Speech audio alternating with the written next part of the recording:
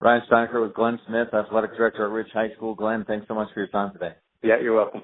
It's kind of a quiet time right now for a week or two at Rich High School with basketball over, winter sports finished, and before spring sports start in a week or two.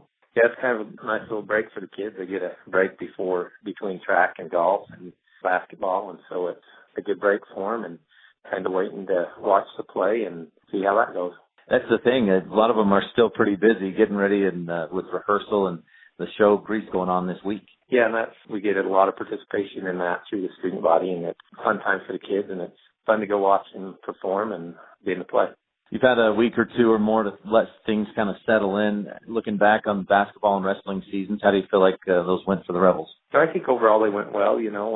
Girls basketball team, knocking off Wayne in that first round was, a highlight for the season. And then with the boys basketball team making it the third place finish is always good. And then the wrestlers, Wyatt Weston being able to take second state was, a good accomplishment for him. So it was, it's a good year in all three winter sports. I saw that Payson Willis and Melanie Lamborn both participated in that All-Star invitation over the weekend as well. Yeah, and generally that's something where they can go and just have fun at. And so I haven't had a chance to talk to either one of them, but I think they both probably had an enjoyable time down there. Glenn, just a quick look ahead at track and field and golf, and what are your expectations for this spring?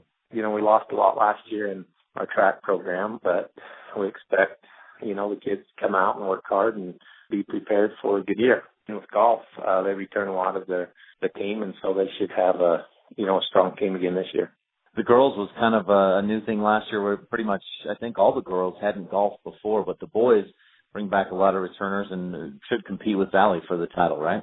Yeah, it should be very competitive, as far as golf goes with the boys, and then the girls are looking to improve on their scores from last year. Anything else you want to touch on, Glenn?